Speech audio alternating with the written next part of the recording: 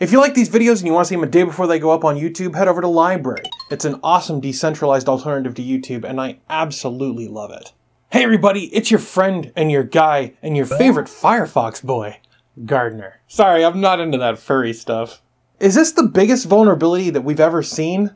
Well, no, because it could be worse, but this is pretty bad. So before we get talking about BootHole, we need to establish a few things. Now, I'm not going to assume for a second that everyone watching this video knows what grub2 is or what a buffer overflow exploit is, so we'll talk about those first. If you want to just skip to the BootHole section, there's going to be a link down below. What is grub2? Let's talk about that first. To put it in layman's terms, grub2 is pretty much the most popular bootloader in the world. What is a bootloader, you might ask? It's the thing that loads all the firmware for your system and gets everything ready for your operating system. It loads the operating system's files, and then it transfers control of the system from the bootloader to the operating system. grub2, being the most popular, is used basically by every Linux distribution out there, but it's also commonly used to load Windows, Mac OS, and most of the BSDs. It's not only used on laptops and desktops, but also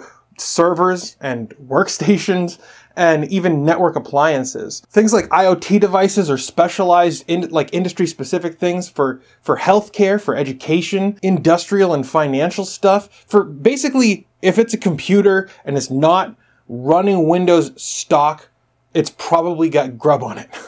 So now that we know what grub2 is, let's talk about buffer overflows.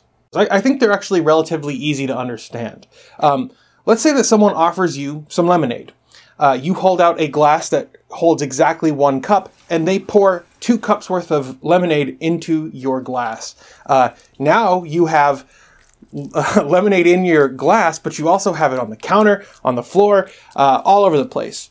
When it comes to computers, though, computers don't really have like a counter or a glass or a floor. Instead, they have just a series of zeros and ones in memory. So now let's imagine that you have 2 programs running side by side in memory.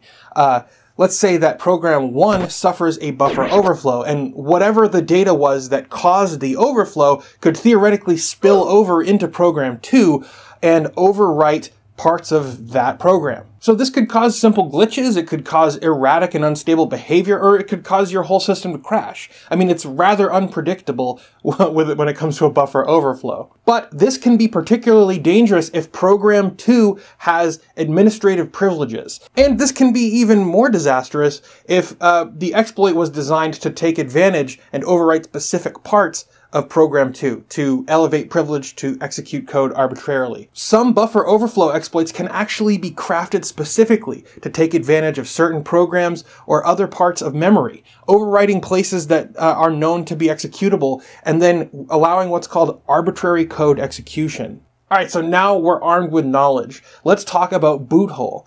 You might have surmised that BootHole has something to do with buffer overflows in grub2, and you'd be exactly right with your intuition there. grub2 works by loading an external configuration file called grub.cfg. Most open source programs actually load and parse external text files that contain configuration data.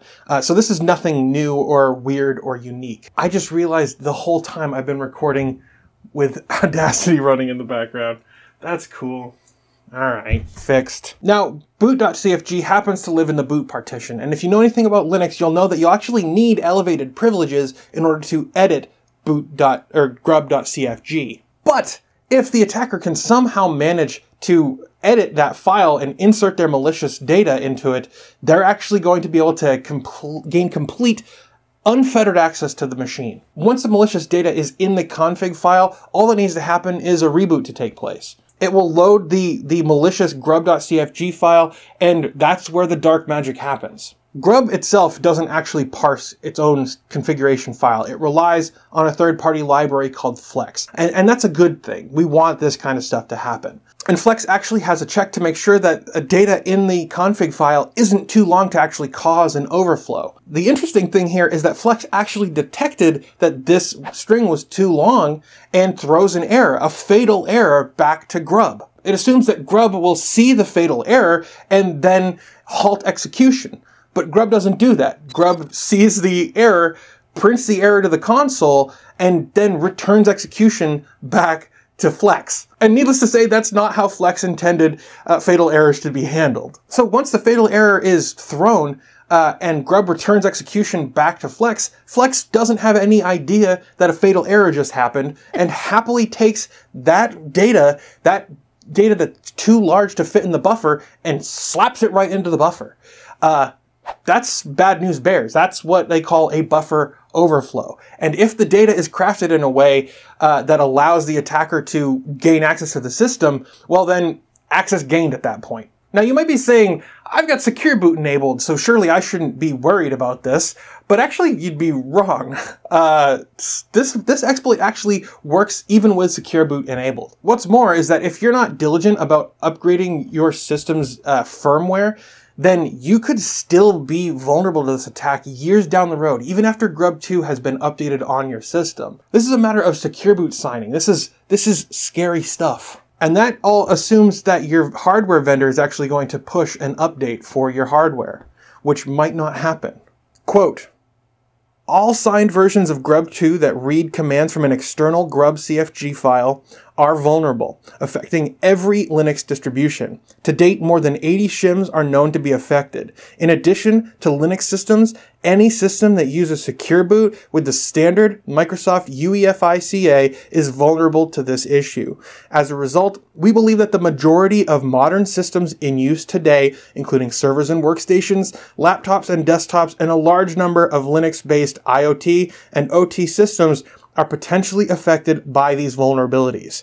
Additionally, any hardware root of trust mechanism that rely on UEFI SecureBoot could be bypassed as well. So the question is, what's next? What can you do about this? Well, there are a few fixes that are already being pushed in distributions, but word has it that some of them are causing the systems to not boot at all. I would hold off upgrading just yet, since the attackers need root privileges in order to actually initiate this attack. You should be good, so just hold off for a minute and let your distro push a new Grub 2 shim update. But the thing is, this is actually kind of a big deal, and this is going to require a lot of work from many different sources in order for this to be fully rectified. The first thing that has to happen is an upgrade to Grub 2 that prevents this exploit from happening. That's already being done. I think that's already done at this point. So number two, what we're waiting for is software vendors who rely on Grub 2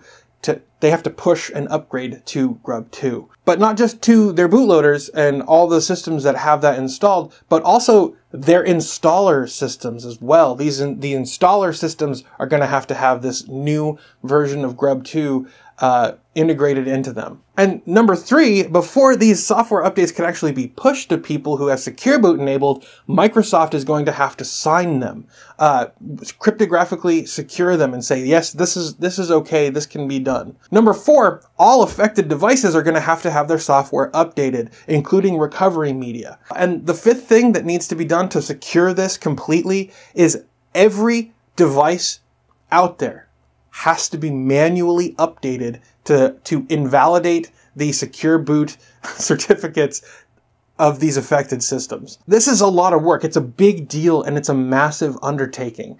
But I want to know what you think. Are you in the IT industry? Do you guys have a plan yet on how you're going to actually address this problem with the systems that you manage? Let me know down below.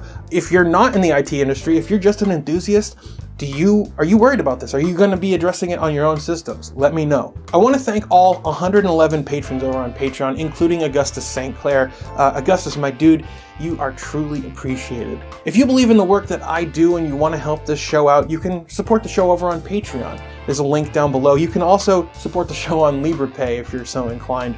It's all welcome. It's all really appreciated. Well, I guess that's gonna do it. If you like this video, make sure you hit that like button, hit that share button. It really helps the show out. You can also hit subscribe if you want to see more from me. Pick up a t-shirt if you're so inclined. I do some designs. I didn't do this one.